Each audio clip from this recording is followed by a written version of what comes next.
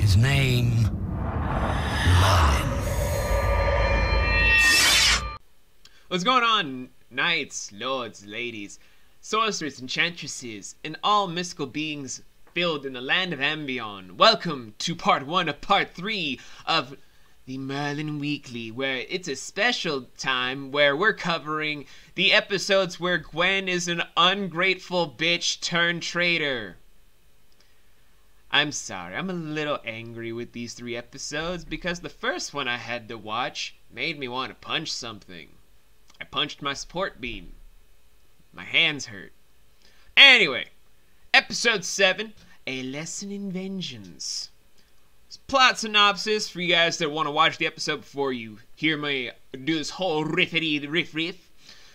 It's the events after the Dark Tower, I would say maybe a couple of weeks or days, or time is very inconsistent in the land of Merlin.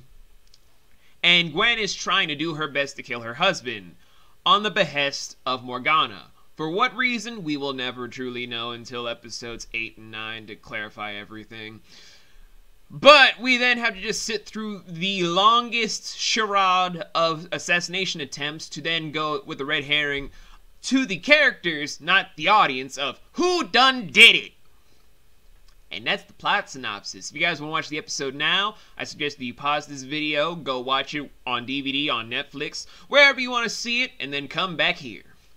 If you guys are going to stick around for the whole episode, man, am I really feeling like these characters need a different sort of set of skills, because thinking is not one of them. Bumbling around, yes. Fighting stuff, yes. Using magic, yes. Defying the rules of nature to bring back people from death's door, yes. Thinking, no. God, no. Like, it's amazing how many times Camelot has not been reduced to a pile of rubble. If this were the Marvel Cinematic Universe, Camelot would have been destroyed 7 times over by just getting caught in the vicinity of a Marvel villain. Like, not even top tier like Loki or Thanos or any of those. Even if they bring in Galactus into the Cinematic Universe, I mean like low tier, like Zemo, the guy from Civil War. Or, keeping it even lower tier with the TV series, Kilgrave. Those two would have wiped it out 7 times over on like a whole strip of just walking around because they're just so goddamn dumb. Why am I saying this? Because the first assassination attempt comes from the snapping of Arthur's saddle to then get ambushed by some marauding bandits that just happened to know where they were going. In a stead where the only 3 people that knew were Merlin, Arthur, and Gwen, and they decided to suspect the guy that tends to the horses of Tyr Seaward. Seaward? I don't know how to pronounce these names. And it's just like, okay, breaking the thing on the saddle, yeah, maybe it was just like some faulty work there, but shouldn't we be more focused on who knew the route that was being taken?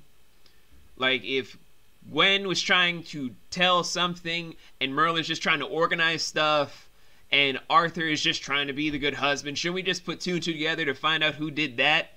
No? We're just going to suspect the guy that just tends to the horses and just fixes up the saddle. Okay. Just going to ignore the bandit attack altogether and just focus on the saddle. That's the most important part of the evidence. Genius. Then the second assassination attempt comes courtesy of Morgana with poisoning, where after they tie up the loose ends of killing Tyr because they threatened his mother, they're now just like, okay, we now need to have a patsy. Who can we have as the patsy? Oh, I know. Why don't you poison your husband for a dinner date? Then we just make Merlin one that has a lot of alibis because he's around many different witnesses, and this whole thing will just be swept under the rug because of how stupid this plan is.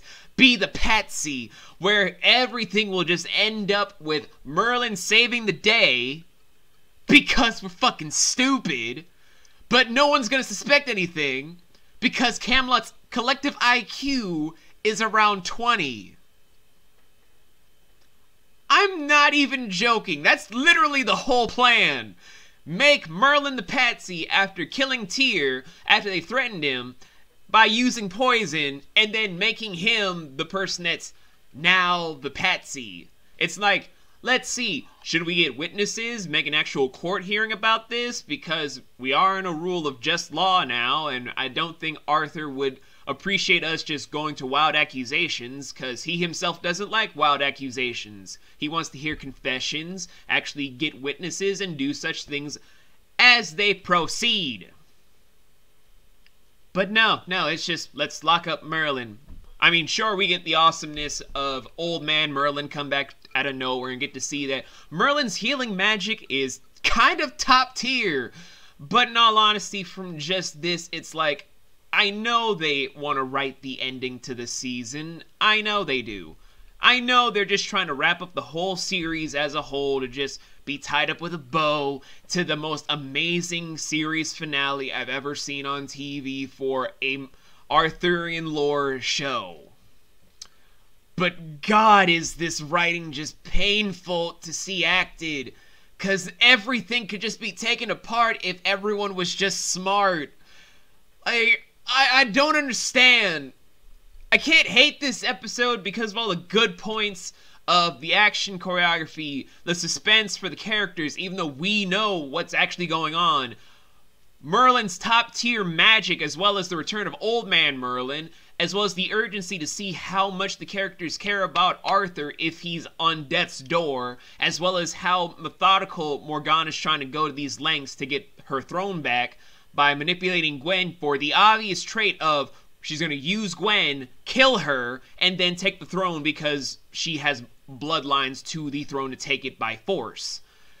That whole thing, amazing. Big problem is the execution from the writing.